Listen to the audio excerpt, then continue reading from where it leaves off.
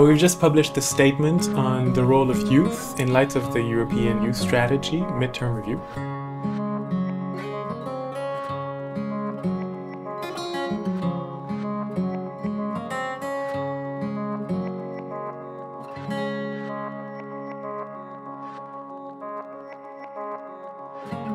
So one point the statement highlights is that any strategy related to youth must be underpinned by the conviction that youth are protagonists in processes of social change.